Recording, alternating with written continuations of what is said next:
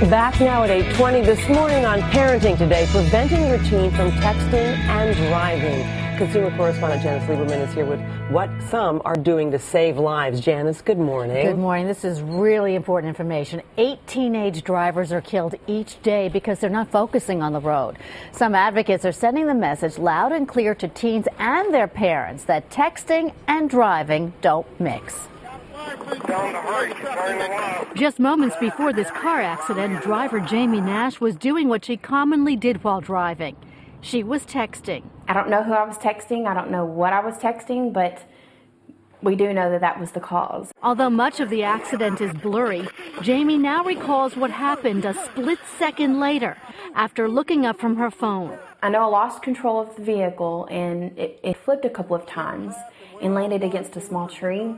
And then I was pinned inside. You need to hold it at the end. Over the course of 17 months, Jamie sustained 29 operations at Parkland Hospital in Dallas, Texas, and continues to recover from burns that covered 80% of her body. I was burned everywhere, pretty much, 3rd and 4th degree. Learning a very hard lesson, Jamie's mission is to warn teens not to make the same mistake.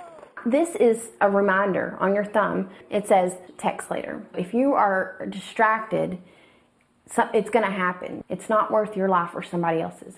Like Jamie, other advocates such as Michelin Tires are also trying to drive the point home. This program is a great way of reaching out to young drivers and teaching them about what it means to drive safe and not do things like texting and driving. I recently attended a street survival program for teens, sponsored by Michelin, at their tire testing track. LOL can kill a person. Nobody is laughing when you get into a wreck because you were texting while you were driving or you were distracted. Professional test driver and instructor Sarah Robinson invited 3 of the teens to take me along. Tell me the truth. Do you ever text and drive? Sometimes. I try not to as much as possible, but I mean, it happens. I try not to. Every once in a while it'll happen, though. Good. You got it. They breeze through the course without distractions. This one's pretty tight, don't you think? But then the students were instructed to text while maneuvering the car. Text your mom and tell her you love her. No! Oh, boo. How far are we in the text message? Not at all. What's going on? Okay, I think we've got a cone with us. It was an eye-opening experience for these teens. You're not focusing on the road like you should be. If you're looking down and texting. It definitely lost control of the car, for sure. A message every parent hopes their teen will hear loud and clear. It's the difference between graduating high school and not. I mean, it's that dramatic. The cones and plants used on the course represents a teen going off the road, hitting a structure, or even worse, running over a pedestrian. And tragically, one of the students' friends in this class actually died very soon after that class in a texting accident. So then what can parents do? Because it bears repeating what you said earlier.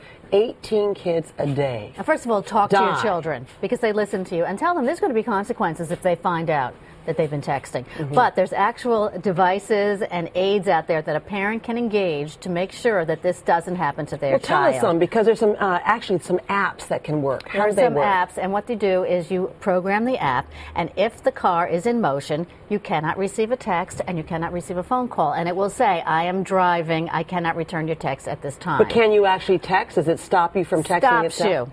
So what that does, and if a child tries to disable it, a parent will get the email saying that. So this is one way you know that they can't do it. And what we have on the screen here? Eyes Up. That's one of the biggest ones. There's Text Blocker, there's Phone Guard. You pay about $20 to download it per year, and you're done.